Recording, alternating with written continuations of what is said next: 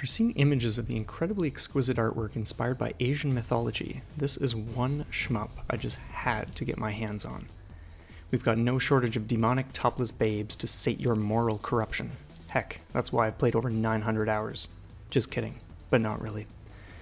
But I'm getting ahead of myself. Hey guys, Dace here, and today I'll be sharing my review of Shikhondo Soul Eater for Nintendo Switch. A horde of soul-consuming demons known as yokai have escaped limbo, spreading fear and wickedness across the land. Can two naughty nymphomaniacs, known only as Grim Reaper and The Girl, put a stop to the torment unleashed by these nefarious spirits?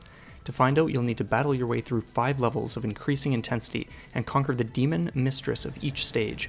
Only then will peace be restored.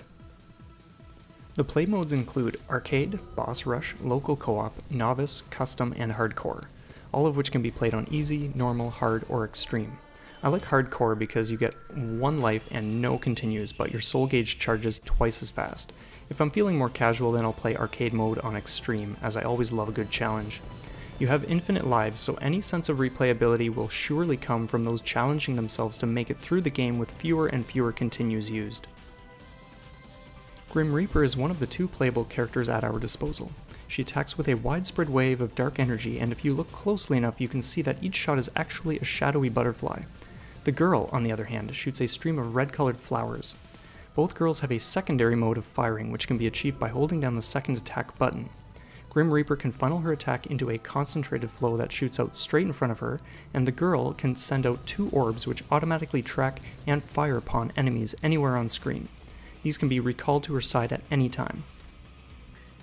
It's important to note that while using these secondary attack modes, both players will move more slowly, which can sometimes be to your advantage or disadvantage. In addition to both forms of attack, each character has access to soul attack tokens, which essentially serve as screen-clearing bombs.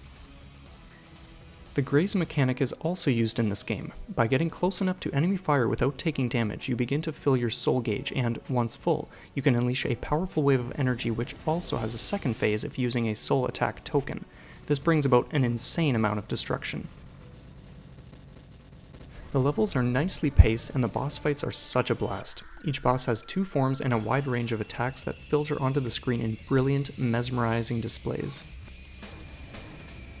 I found the controls smooth enough, though one big issue I have noticed every single time I've played is how out of nowhere your character will get stuck in one spot and won't be able to move unless you wiggle them free with the stick or D-pad. This can lead to taking hits that you would have easily avoided otherwise. At first I thought this might be some intentional unseen force caused by an enemy, but after paying closer attention and having it happen more often, and for seemingly no reason, I came to the conclusion that it's likely a bug. If so, it'd be great if they patched this someday, as it's a pretty major negative against the game, and one I've heard countless other people mention from their own experiences. I found the music of the title screen and menus to be absolutely fantastic. The songs used in each stage were fine, but didn't really grip me like in some games, and I felt as though the boss fight music was really wonky and not at all to my liking.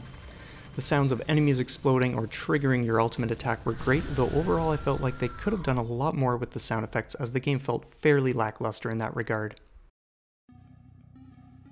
All in all, my favorite thing about Shikhondo is definitely the art style, masterfully crafted with rich color and detail. Deer Farm and Digirati have unleashed a beautiful and unique bullet hell that I'm thankful to have in my collection. It's a refreshing switch from the norm, and although this isn't a shmup I'd play every day, I do always enjoy getting back into it from time to time. Anyway everybody, that's gonna wrap things up for today. Be sure to leave your comments below.